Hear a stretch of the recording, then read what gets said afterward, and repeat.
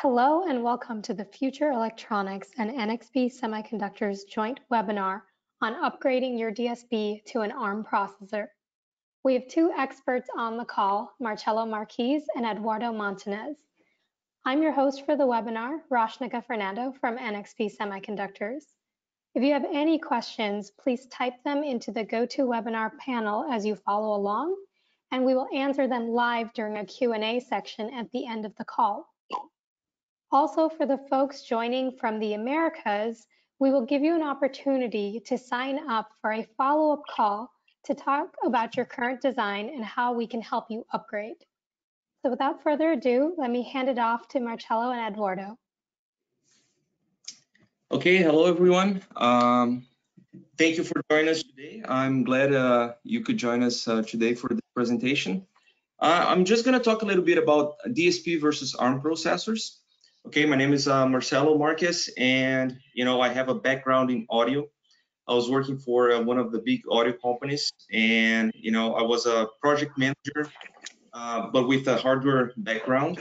So I was always looking for new platforms, new ways of reducing costs and making products better and in an easier way. And we have also Eduardo. Eduardo, you want to talk a little bit about you? Yeah, thank you, Marcello. Eduardo Montanez here, very excited about this topic. Been in the embedded industry now for 20 years with architecture background, defining many microcontrollers, and very excited about this topic now that we're combining not only the MCU world, but the DSP world, and we have some very exciting products and solutions that we're going to share with you today in the i.MX RT portfolio and the i.MX 8M portfolio as well. Okay, thanks, Eduardo. Okay, so what we're going to talk about today, so this presentation is not like full of details about the DSP architectures or ARM architectures, is more like an overview and why I think ARM processors are a better choice for a long-term solution for your company that is doing some DSP algorithms or products that have some DSP. We're going to talk about an overview of the market conditions, okay, where the DSPs are at, where the ARMs are at, where they're going. We're going to see some roadmaps from both sides. We're going to see the NXP ARM families, so what NXP has available in ARM core processors. We're going to look into some product hardware architecture and see how the NXP family will help you to reduce the number of components on your hardware platform. We're going to look into some benchmarks, and I know most of you are probably excited about to see some of the numbers out there and how they compare to DSPs. We're going to look into block diagrams from the RT series, i.MX 8, and also the Layerscape. Real-time processing, and that's probably one of the main questions you guys have. I guess we have a lot of DSP engineers in here. And they're like, okay, I want to see some real-time processing capabilities on this ARM core. So we're going to talk about that too. And we're also going to talk about some software, DSP algorithms, basically how can you port over your DSP algorithms to some ARM platforms, and what I think it's the kind of a best way of doing that. All right, so let's see where DSPs are at. So most companies have been using the same DSP on the same platform for multiple projects for low and high performance. And I've seen this across the board. People are using that same DSP that they started using 20 years ago, and they have some highly optimized code written for this DSP. And because it's easier for them to just spin another product with that DSP. They even for products that are really small, they don't need a lot of DSP performance. They keep using the same over and over and over again because there's not a lot of DSPs out there, and the portability is not really good. The DSPs are restricted to a few suppliers. There is no portability. Yeah, so most of the DSP engineers are using TI or analog devices, or even the old NXP Freescale. So, there's not a lot of choices, and they have very particular architectures specific to each one of them. So you cannot port your code easily from one to the other. The roadmap and costs are not really improving over time, and you guys probably know that. If you look at the TI or analog devices roadmap, they've been showing the same roadmap for the past like 5 years, and there is not really some big improvements, and the cost is not going down. Tools are not as sophisticated and mature as mainstream options, and not fully featured. Yeah, so the tools for DSPs are not that great, as most of you know. And that's mainly because, you know, the amount of people that they have allocated to develop those tools are very small. DSP is not a big market, so they're not going to get a lot of attention. They're not going to allocate a lot of resources to update those tools or make them better. And there is a picture of an old computer, so, you know, programming DSPs feels like programming an old computer. Anyways, okay, so roadmap of analog devices. This is something I've seen for the past maybe 6 years. They had the 21469 as the latest version, and they're like, okay, we're gonna come up with something in the future. And that it's been like that for the past many years. They came out with a 5 series right now, but you know, it took them good 5, 6, 7. I can't remember when the 48069 was released, but it was like long time ago. As you can see, the low cost is not checked. So, you know, they're gonna release something, but the cost is not gonna go down. Okay, let's see where ARMs are at. So our MCUs and MPUs are getting massive adoption by all segments, and you know that. It's everywhere. IoT, tablets, cell phones, small computers, everything now is looking into ARM processors. I was at the ARM conference 2 years ago, and they were talking about the trillion devices by 2022, I think, or something crazy like that. It's just getting massive adoption everywhere. So they're getting all the attention, and then better tools, constant improvements, and better support. Of course, if everyone's using, everyone's going to be putting their money into developing better tools and improving those platforms. Of course, the support's going to be much better too. They're not restricted to a few suppliers or families, and they're easy portable. Yeah, so if you start using ARM processors for your DSP algorithms, you're not going to be restricted to analog devices or TI or Freescale.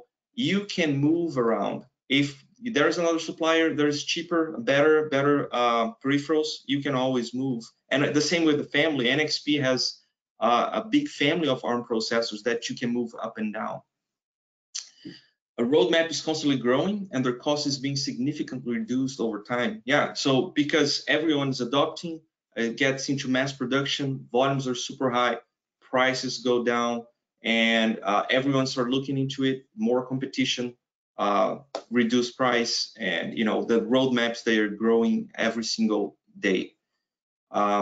It's easier to find engineering resources, and this is really interesting because once you're developing your own DSP algorithms and you have a very particular processor architecture, it's not easy to find a skilled engineer to, you know, optimize your code and actually deploy everything onto your platform. So it's way easier to find engineers that are more familiar with the MCU architecture and, you know, tools. You get the benefit from the open source community, and you know, you have Linux, you have so many DSP algorithms out there. They're open source, and that's gonna benefit your design. You have the drivers you can take advantage from. So many things that are good from the open source community. Now let's see the RT series roadmap from NXP and see the prices and where they're at right now. And as you can see, they have a big line of co-processors that's in between an MCU and a real processor. And it starts with the RT1010. As you can see, it's a 99 cents, 500 megahertz Cortex-M7 with a floating point unit. And then it goes up to the 1050, to the 1050 here, which is a 600 megahertz Cortex-M7, which with a lot of more peripherals. It has LCD interface, it has eMMC interface, it has dual USB OTG port, which is very useful if you're doing, for example, an audio interface. You want to stream audio over USB to your computer. You can also enable MFI and stream that to your iPhone on the other port. So there are many possibilities here. The RT1060 has internal memory, so internal RAM, 1 megabyte on the 1060, 4 megabytes on the 1064. So that's really great, because then you have that fast access to RAM, which is going to help you with your DSP algorithms. And at the very top, you have the 1170, which is a beast of an MCU, because it's a 1 gigahertz Cortex-M7 with a floating point unit. And I think it also has a M4 inside, so it's another processor. Yeah, Marcelo, if I can add, I Yeah. think one of the key challenges that we saw in the market a couple of years ago with the introduction of this new portfolio in the Atom XRT was the need for even more performance that a traditional MCU wouldn't be able to capture, but also being able to take the rich interfaces and capabilities that you get from an application processor and bring those together.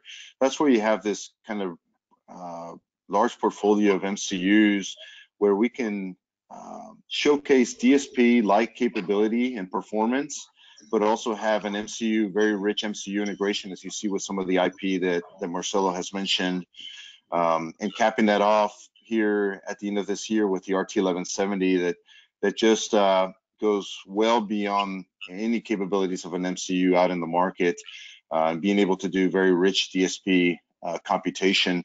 I did want to talk about an additional product here that we have here in green at the top. So we see two different personas in development. Obviously, some of you might be coming from a strictly DSP world where you're writing code for that DSP, and now you're looking for something that's going to combine not only the DSP functionality in your system, but also the MCU functionality. Then there's also a persona that requires just to get audio or voice processing of a DSP quickly into their end product. And we've just introduced a product, the RT600, that does just that. It takes again, another high performance Arm Cortex-M33 core, but adds a Cadence Tensilica Hi-Fi 4 DSP that runs up to 600 megahertz. So you kind of get the best of both worlds. That product is really more intended at someone who wants to take one of our NXP or partner solutions, software solutions, and plug it in and run on that DSP quite efficiently. So again, you have the high performance of the RT1000s for that DSP activity, or you have the RT600 now that still has a DSP in it and allows you to do the MCU functionality in the M33 and quickly take our software solutions or our partner solutions to quickly add voice processing or audio processing or ML and AI processing as well. So thank you, Marcelo. Just wanted to kind of add a little color to the RT portfolio and how it fits in this topic. Sure, no problem. So the price for the 1170 here, correct me if I'm wrong, Eduardo, but it's around $5, correct? Yeah, that's correct. It'll be starting around $5. So it's a beast of an MCU at a very good cost of entry. And something to note is that all these devices have it built-in power management, so no external PMICs needed. We design our packages to be simply laid out in 4-layer PCB for the BGAs and so forth. So it's very easy to design, and we provide SDK and IDE solutions to get started quickly. Right. And back to the RT600 and 500 series that have an DSP inside, the Tensilica DSP. Now it goes back to the question. That's a specific architecture, DSP architecture. You're not going to write your code to it and get stuck. I think this is more like, as Eduardo said, it's more for the persona who wants to deploy some ready-to-go DSP algorithms like noise cancellation. Those kind of things are available for this platform, and you just want to please spin out a product. But for those who are writing their own DSP code and they're optimizing their code and they just want to find a good platform, then looking to only processors, because then you can move up and down and you can you're not going to get stuck. As you can see, the roadmap from NXP is growing, and it's growing really fast. Okay, so that's another evidence that ARM processors are going to be around for many years, and they're going to get improved over time, and the cost is going to go down. Like 500 megahertz Cortex-M7 with a floating point for $1. That's pretty incredible. Yeah, and not to be dismissed, but we'll continue to look at obviously additional pieces of the system that will be integrated into that portfolio. When you're talking about wireless connectivity, you're looking at richer displays and so forth. So this is kind of pulling in the different BOM components in your system and simplifying that design, simplifying the software solution, and obviously reducing the cost. Right. Okay, and the roadmap is growing. All right, development challenge. So because I have this audio background, I talk a lot about audio, but that also applies for video products. But the complexity of audio and video products is increasing, so they're getting more complicated, and lower BOM costs are required. There's more competition, more people in the market. Deployment times are shrinking, so you got to be fast. More connectivity is required. There is IoT. Everyone wants to connect to a computer, to a phone, wireless, Bluetooth, and all that kind of stuff. So that's another requirement. Engineering resources are hard to find, especially for those that are writing their own DSP algorithms. Third-party IP integration. So there are a lot of companies out there doing some DSP algorithms, and you might as well want to integrate them into your embedded system. And also, like, if you have written your DSP algorithm for one of these ARM processors, it's really easy to port over to a computer or a phone. Every phone is using an ARM processor right now. Size and power requirements, mobile application security. So yes, ARM processors, because they have a smaller node technology, it's going down here. You can see it's at 40 nanometers, but it's going down to 14 nanometers on the A cores, and eventually it's going to get to the 5 nanometers node technology. So the power is going to be way lower, and that enables you to do some sort of mobile product. Security is a big topic. We can discuss that later, but ARM processors, they have a lot of security features to protect your code. Okay, so what NXP can offer in terms of ARM processors? As you can see, they move from a crossover processor to the very top high-end Layerscape series. So you have the RT series with an M7 floating point, and there is a range from 500 megahertz to 1 gigahertz, and those are running RTOS. I'm going to talk about real-time OSs later, so this is just a quick introduction. The IMX8 Mini and Nano, which I'm going to be focusing right now because they're the more affordable versions of the IMX8 series. They range from 1 to 4 cores, A53 with a Neo instructions, 1.5 gigahertz to 1.8 gigahertz. They come with a Yocto Linux, and I'm going to talk about this little kernel RTOS, which is something new that NXP is going to release maybe this year. We'll see. Layerscape series, they range from a 1 core to 16 cores, from an A53 to A72 with Neo instructions, 1 gigahertz to 2.2 gigahertz. And this one has more real-time capabilities at the moment. So they have a Xenomai Mercury, they have Xenomai Cobalt, which is an RTOS Linux, and bare metal framework as well. Okay, let's move to the all-in-one solution. So if there are many audio customers here, if you're developing audio interfaces, guitar pedals, guitar processors, those kind of things, you're probably familiar with this kind of architecture where you use a DSP Shark, an MCU to control your UI, maybe an LCD display, and then you use the XMOS for streaming audio over USB. That's a very common platform on the audio industry. Now you can shrink that down to one RT1050 processor, because it has DSP capabilities. It has the USB ports and their OTG, so you can stream audio to a computer or to a phone.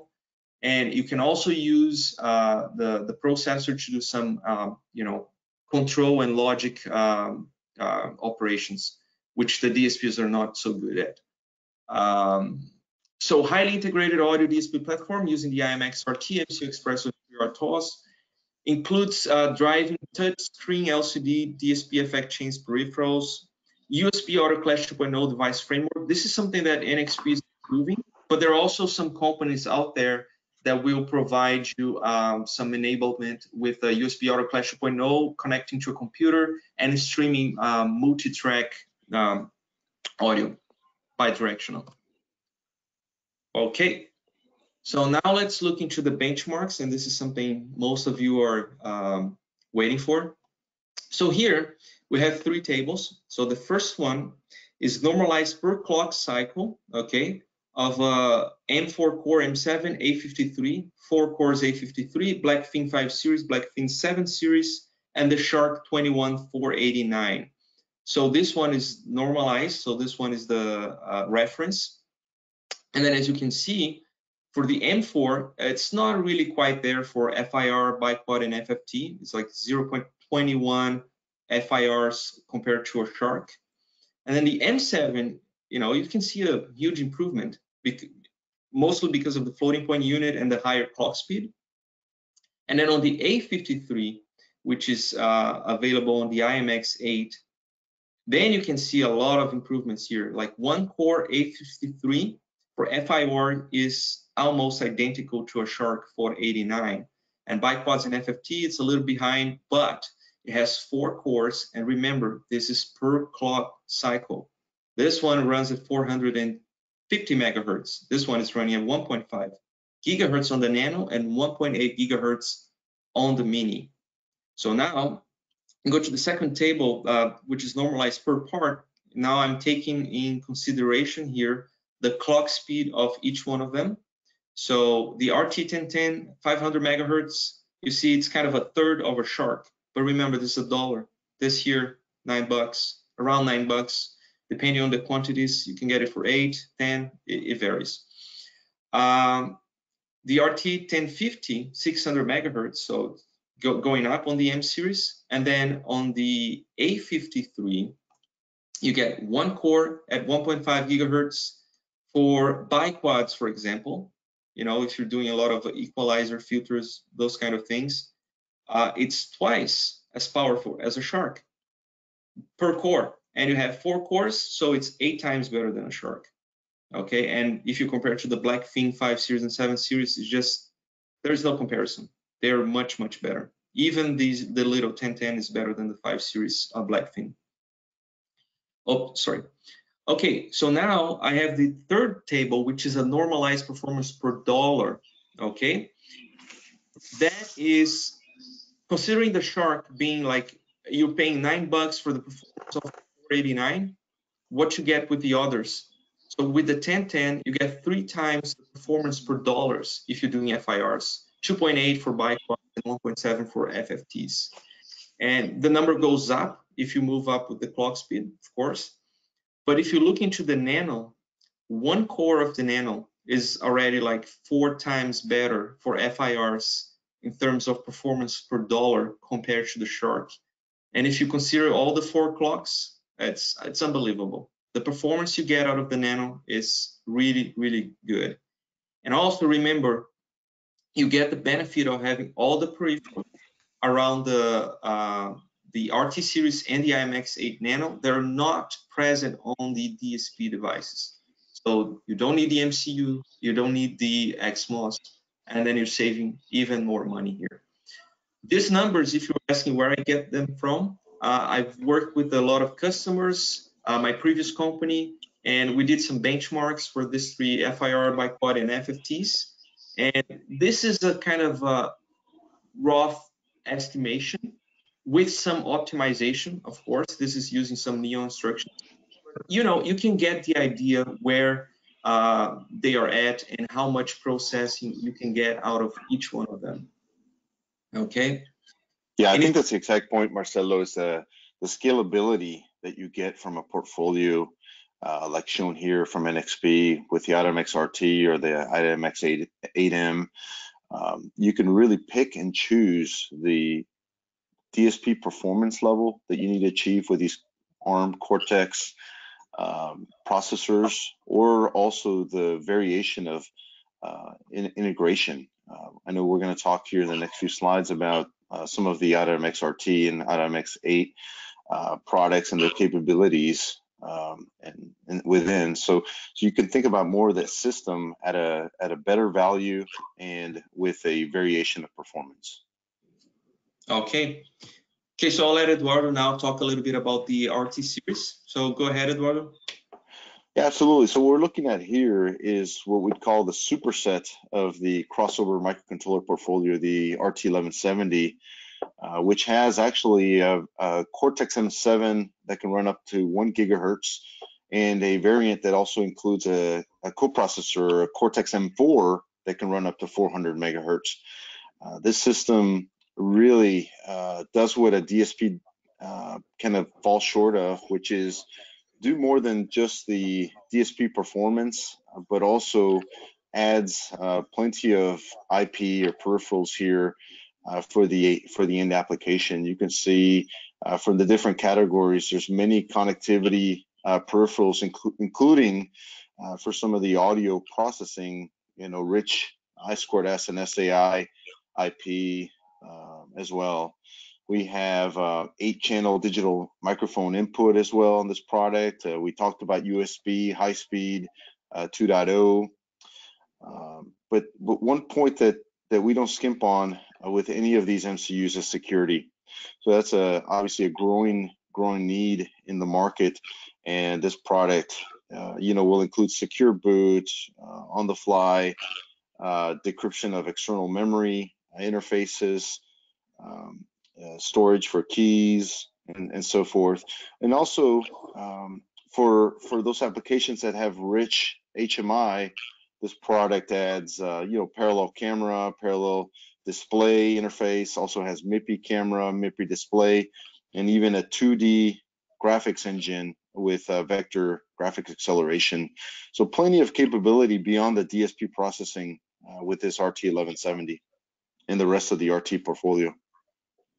Right, and also it's really good to mention on the connectivity. You see the synchronous sample rate converter. So for those audio guys out there, it's in hardware enabled on this platform here on this chip.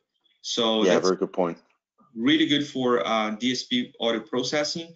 The SAI ports, it has 4 lanes here, and I believe each lane can carry 32 channels, 32-bit at 96 kilohertz at least. You know, as Eduardo said, you have the benefit of the multimedia interface with the display interface in parallel LCD and the MIPI interface as well. You have the HyperRAM and HyperFlash capabilities, which NXP has something called execute in place. So you can execute your application inside the flash, so you don't have to transfer that over to the internal memory, to the SDRAM, to the SRAM. And it's much faster interface than if you're putting an external legacy SDRAM. Okay. Yeah, so that wraps up the RT1170. I think the next, if we can move to the RT600 and 500. So at the beginning of our portfolio discussion on the RT, I talked about a new type of product in the IDMX RT crossover MCUs. We just recently launched the RT600 in late February, and we're going to launch the RT500 in late July. This new portfolio of Cortex-M33 has high performance execution here with a 300 megahertz core, but it has a built-in DSP. So if your application requires, you know, a full-blown DSP, we have a combination here of Arm Cortex-M33 and a Cadence in Silica Hi-Fi 4 DSP that has 4 32-bit max built in. So you have obviously the enablement that comes around this product will include partner solutions that help with beamforming, with acoustic echo cancellation, with wake word engines, with voice recognition, local command sets, and so forth. So you can pick up, you know, even just basic nature DSP library and execute those DSP algorithms on the Hi-Fi 4 in this product. And it doesn't go without mentioning that this product still has quite a significant amount of IP for the audio equation. So here we have also digital microphone with 8 channels. We have several I2S interfaces, and so forth. So this product kind of tackles a different use case here, where we have solutions ready to go to execute audio, voice, or ML processing very quickly. Here's just an example of the type of performance you'll get from the Hi-Fi 4 DSP versus the Cortex-M33. So obviously, Marcelo showed you the benchmarks of the Cortex-M4, which is very much like the Cortex-M33. That's kind of the evolution of the M4. But I wanted to show even the next step up here of the Hi-Fi 4 DSP. So you can see running FFTs, you can get 8 to 26 times better performance by leaving those kind of algorithms to the Hi-Fi 4. Okay. Yeah, but remember, again, this is a specific DSP architecture, and if you're not interested in writing your algorithms to that platform, you just use ARM processors. Okay, so let's talk about real-time processing now, which is something that is a requirement for the audio industry. I know for sure. For the video, I'm not really sure. I'm not really familiar, but with the RT1050, it runs FreeRTOS, deterministic OS, no problems with latency. You know, you have control over all the low-level drivers, so this is a no-brainer. You can just go ahead with it. You're not going to have any latency problems. Now let's talk about the Layerscape. And the Layerscape is really interesting because it's more focused for automation, and because of that, it has a lot of real-time capabilities.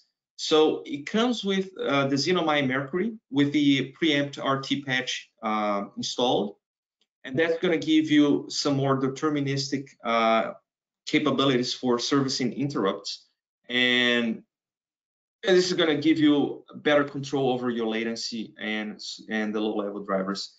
The interesting thing about the Open Industrial Linux is that it also works as a hypervisor, where you can put it in one of the cores, and then you enable RTOS or bare metal on the other cores. And then, so let's say you have a platform where you want to control the UI and control the drivers and all those things with the Linux. You just leave one core dedicated for that, and then for your DSP algorithm, you can just use the other cores, and then you achieve the low latency, you know, that is desired by the audio industry, which is really good. So talking about the Xenomai Cobalt, which is a real-time kernel, this is the latency that you get for servicing interrupts. Here's a distribution of this latency. And for the max latency, you get 680 nanoseconds, and that's the number that, you know, we should be looking at. That's for servicing interrupts, and this is really, really good. Okay, so the cheap one, the IMX Mini and Nano, the $7 part with a 4-core 853 at 1.5 gigahertz. How are you gonna get real time on this part? So NXP actually has, you know, a hypervisor called Jailhouse running along with the little kernel, which is an RTOS system on this part. The problem is they are not releasing this yet because it has some proprietary IP inside that they're working with another customer. It has Adobe and 3D immersive libraries, which they can't share. So they are working on removing those to release to the public.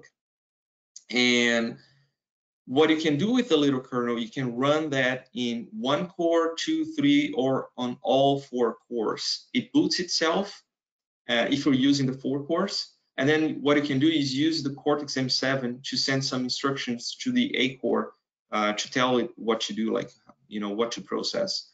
Or you just leave one of the cores running the Linux jailhouse, and that enables you with the full working platform. The interesting thing about the Nano is that it has here, as you can see, 10 lanes each way. So you can have up to 320 audio channels in and 300 audio channels out of this device. It has all the display interface, asynchronous sample rate converter. It has USB OTG ports. It has eMMC external access, so you can record your audio or video on this eMMC. You can have SD card. There's so many possibilities in just one part for $7. It's really unbelievable. And with the little kernel, you don't have to worry about latency anymore. Latency is going to be close to 0. Okay, Dante. So Dante just announced that they're going to be enabling the i.MX8 Mini and Nano with their IP. And by doing so, you don't need to have that FPGA in between your processor or DSP and your Dante connectivity. So you can use the i.MX right away, just deploy the Dante IP in there, and then that's going to enable you with some Dante channels. Here is some latency that they measured. So if you're just using one of the cores of the i.MX8 Mini, you get 32 by 32 channels at 4 millisecond latency. And then if you use more cores, then you get more channels and you reduce the latency as well. I don't know if they tested with the 4 cores. I don't know the reason why, but these are the numbers that I got from Audinate. So they are probably going to release some more information because now it's like this is pretty new. And okay, so let's say you have a platform, you need Dante, you need 32 by 32 channels, 4 milliseconds is good enough. You want to do some DSP processing, you want to control the UI with an i.MX8 Nano. That's possible with only one part. So look at the amount of cost reduction you have by just using this i.MX. Success case. So this is one that proves that it's possible to use the i.MX8 Nano as a DSP processor with ultra low latency. Soundbars. So there's a big company out there. I cannot mention the name unless Eduardo wants to talk about it, but they are already using the i.MX8 Mini or Nano. I don't know exactly which one. I think it's a Nano. They're doing some DSP processing. They're doing the doubly digital 3D immersive decompression using the A cores inside the little kernel and jailhouse. And why do they need low latency? Just because of gaming. Because if you're playing a video game, you want the audio to respond with the low latency to your commands on your controller, right? And that's the only reason why you need super low latency. And that's out there. If you buy one of these soundbars, open it up, you're gonna see the i.MX in there. Okay. Yeah, I'll also like to add real quick, Marcelo, that on the RT, which we discussed earlier, we've had a great success pulling in not only the DSP, but the MCU functionality of some audio equipment. That's been a good success, and now with the introduction of products like the RT600, RT500, we're seeing a lot of interest and success in development for the wearable market, headphones, smart speakers, and so forth. Right, and also there are other success cases. Like in my case here, we did a few products using the RT series, running DSP algorithms, and it was really successful because it proved to be a very powerful DSP processor for the price, and for guitar pedals, for little vocal processors, There are some companies looking into using the IMX8 inside mixers with a high channel count. So, you know, we can kind of see the industry is moving in that direction. And now NXP is kind of looking into that and trying to make the tools and making the platform more audio friendly, let's put it that way, or DSP friendly. Okay, so software. How would you move your code over to an ARM core? And this is, you know, I've been talking to a lot of DSP engineers, and, you know, the main concern that they have is, okay, so I wrote all my code, maybe in C, and then I did a lot of optimization to the Sharp architecture, and now there's a bunch of assembly code in my code base. So how do I move to an ARM processor? So this is how I see them doing. Like, they write a very structured code in generic C and C++, and so they basically get their algorithms start with the plain C++, and they move to optimization. They start looking into some libraries that have some DSP math, you know, functions, for example, FFTs. And for the M cores, you have this CMSIS library. And inside this library, you can find a lot of those most used DSP functions. And also there's the NE10 for the ARM A cores. This library is using Neon instructions. So, you know, if you're using an A core with Neon, you can use that library, take advantage of it, and then do some optimization. And it can make a huge difference, okay, if you're using some Neon instructions. Then what you can do is you can profile your code, look where it can be optimized. Like, normally you're gonna see the low-hanging fruit where, you know, you see, oh, with just a little bit of optimization here, I'm gonna get a huge benefit of this Neon instructions. So you're using intrinsics, target some instructions, and then you're gonna have much more performance out of the A core. And then after all that, you know, you just go into assembly code. And then you're probably asking, okay, so now I'm stuck back into one platform. I'm back into that dilemma where I have a DSP fully optimized and I cannot move anymore. Well, in this case, you know, ARM processors are going to be around. They're going to be faster. Neon instructions is going to be present on most of them. And if you do it this way, a very structured code, you do some compile conditioning where, you know, start with C and then you know, put some conditions to use the libraries or the intrinsics. You can move up and down, and then you can build a code base full of DSP algorithms where, depending on the platform you're going to deploy, you just compile it like differently. So you have plenty of room to move into a very small platform that uses maybe just one DSP algorithm to, you know, a fully you know, let's say a guitar processor that has tons of DSP processing and tons of DSP algorithms. So that's the advantage. And if you're looking forward, if you're looking at your company in 5 to 10 years, are you going to be really using ARMs? They're getting expensive and it's really hard to get out of them.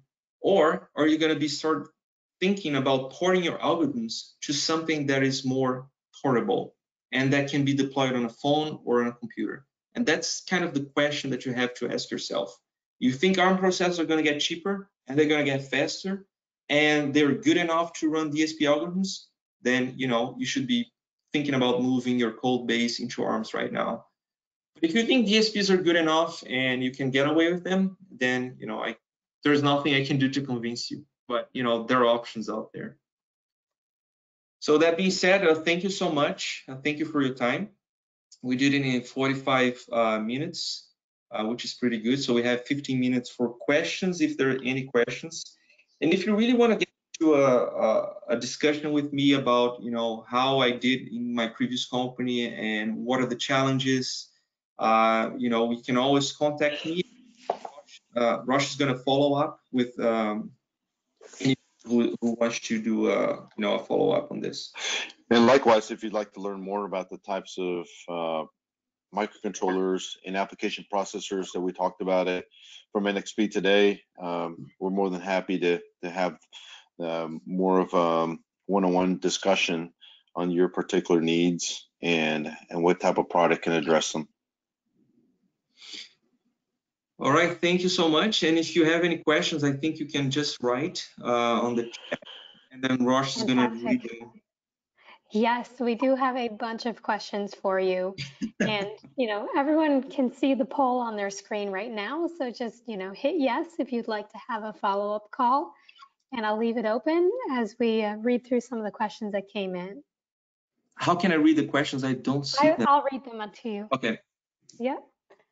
So first, okay, we have so many. The first is the IMX RT robust enough for motor control applications, UPS, solar inverters, any other kind of power electronics in general? So Eduardo, you wanna answer that one, because I think you know more about these applications than I do. Yeah, absolutely. We've had quite the success in the industrial space with the IMX RT. The timers and analog on these MCUs really allow you to support those types of applications. So we've had success in all those mentioned there. That's definitely something that we can have further discussions with you about if you'd like to explore how that product can fit into that space. Yeah, just adding a little bit to that question, I think he's asking robustness in terms of really trust is going to be processing all without interrupts, and I think yes, it runs RTOS. Yeah, definitely. Over your code. Being that these are all deterministic MCUs, you have that level of robustness. Now, I've also, you could take this question many different ways. We've had requests for ECC in the on-chip RAM as well, and we're going to introduce that with the RT1170. So there's different levels of robustness that we do take into account when playing in these application spaces. Yeah, and just so you know, I have one of my customers actually using one of these ARM processors for like instead of those TI Piccolo DSPs for motor control. So that's proven to be successful. Okay, next question. Marcelo, this one's for you, and I'm combining two questions into one, and you have to give the 2,000-foot view of this. So how do you compare the microcontrollers and processors you talked now? Like, how do they compare versus TI DSPs or ADI DSPs? Okay, so this is what I have in terms of comparison. Like if you're talking strictly DSP, if you compare 1-to-1, maybe some of them are not quite there yet. So the RT series, as you can see, they are a little bit far behind, the Shark DSPs. For the TIs, I don't have the numbers because, to be honest with you, I didn't deal too much with the TI DSPs, but I know they're pretty close to the Sharks in terms of speed and also the instructions, accelerators that they have, and all kinds of things. So I would say TI is probably close to this number here. You can just grab the TI clock speed and then compare to this, and you're gonna have your answer. But if you look into the Nano, now moving forward with the 1.5 gigahertz, and even if you look at the Layerscape at 2.2 gigahertz, I would say it's much better than a Shark or a TI DSP at this point. Of course, there's some advantage of the Sharks in terms of like if you have your code base written for Shark, it's it's easy to reuse a DSP, but in terms of performance and performance per dollar, there is no comparison. There is no comparison at all. I think I hope I answered your question, but we can we can do a follow-up. We can discuss that even more if you want. Fantastic. A question for you, Eduardo. Is the IMX Hi-Fi 4 DSP-C programmable, and where can we get information about its instruction set and development tools?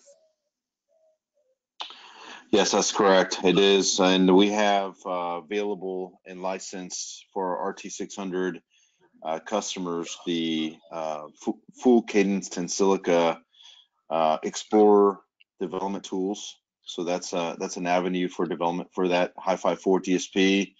Alongside with that, we have the Exensa audio framework in our RT600 SDK. We've also licensed several codecs, many of the ones that are popular. So we have those royalty free and available for use on the RT600. All right, great.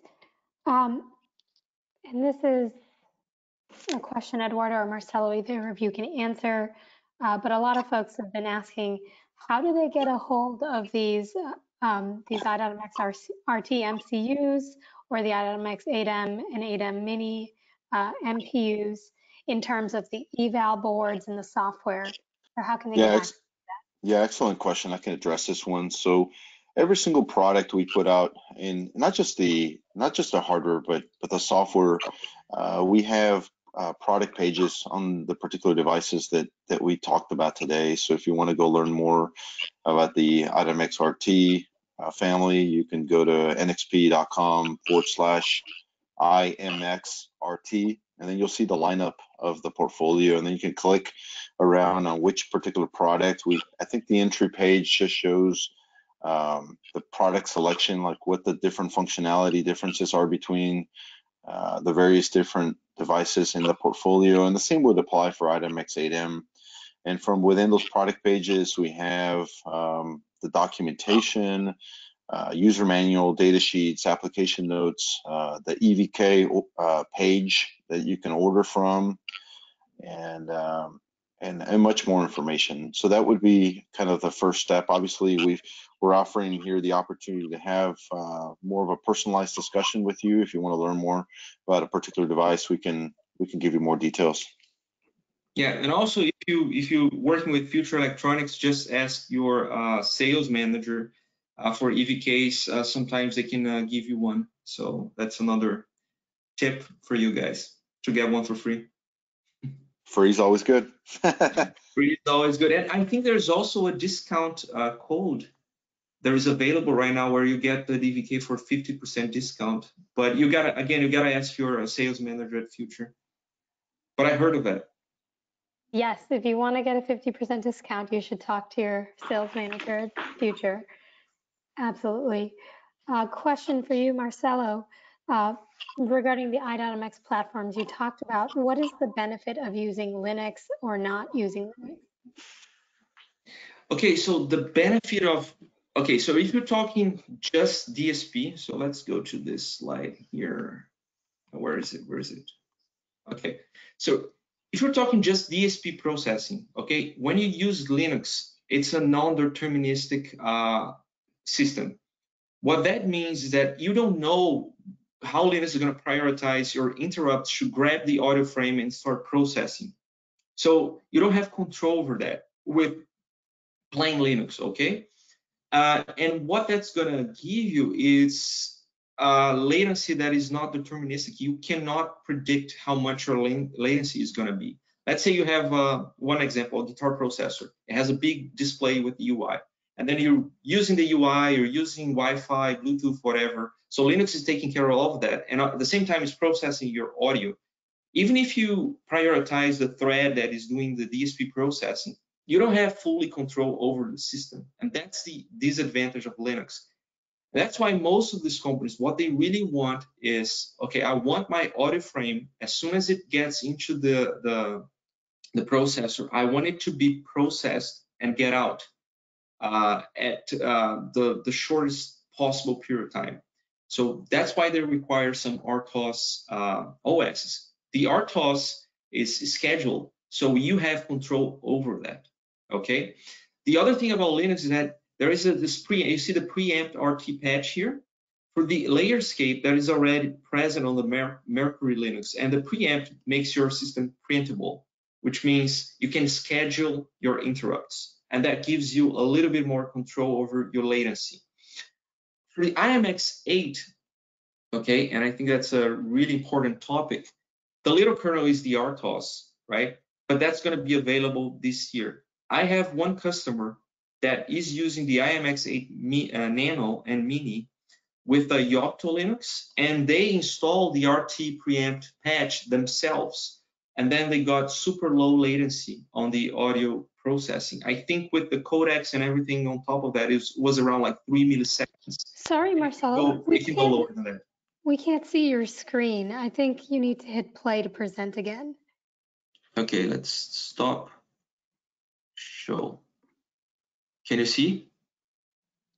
No, I'm sorry. I can't get this poll to go away. Oh, no, here we are. We're back. Thank you. We're back? Yeah, okay. It's coming up. Good. It's coming up now, Marcelo. I can see it. Okay, good. So again, I was talking about the IMX8 with the Yocto Linux. It's not available from NXP, but I have some customers that installed the preamped RT patch on Yocto Linux and got the low latency performance out of it. And then they're using Linux on all and every single core. The Linux is the advantage of having Linux at least in one of the cores is because let's say you're connecting this to a computer, you can use the drivers like the audio class drivers present on Linux. You want to connect anything to any peripherals to your platform, you take advantage of the drivers that are out there instead of having to write your own. So I think I answered your question, but if not, we can follow up that later. Thank you. A question for Eduardo. A couple of folks are asking when the IMX 1170 will be available and what is the EVK associated with it? Yeah, absolutely. So we've been working with several customers already to date, but we just are now getting ready for the launch phase. So the plan right now is to bring to the market the consumer version in November timeframe, and to bring the industrial and automotive version in February of 2021. So coming soon. Fantastic. A question for you, Marcelo. For the FFTW library that has Neon support, is performance expected to be similar or better than a DSP running FFT/FIR on Arm Cortex-A9, like an IMX6 dual device? On the IMX, on the A9, okay, so can you read that again? So the FFT library is available for the A cores, and I guess he's talking about the this one, the NE10. Is it better than what? Is performance expected to be similar or better than a DSP running FFT/FIR on an Arm Cortex-A9? On the Cortex-A9. Okay, so I don't know about the A9, but I'm guessing you're asking about FFT performance on the A cores over a DSP. Of course, the DSP is going to be better in terms of performance per clock cycle, okay? Because it has FFT accelerator. So it has a special instruction to do the FFT operation for you. And that's why DSPs are used or were used for many years, because they have these special instructions. And what you can do is use the FFT library, which is going to be using some other Neon instructions or ARM core instructions, and then doing the same calculation for you. It's going to take more clock cycles, okay? But the thing is, this is running at 450 megahertz. This is running at 1.5 and go to 1.8 and 2.2. So in terms of time, yes, the ARM processors are going to be better. In terms of per cycle, if you just want to do things in a short clock cycles, then the Shark will be better. But again, that comes with the cost, and you're stuck again with that architecture. So I hope that answered your question. And about the A9, I don't know, like the A9 probably is going to have some performance in between the A53 and maybe the M7. So something in between this for FFTs and FIRs. So I hope I answered your question, but we can talk about that later if you want.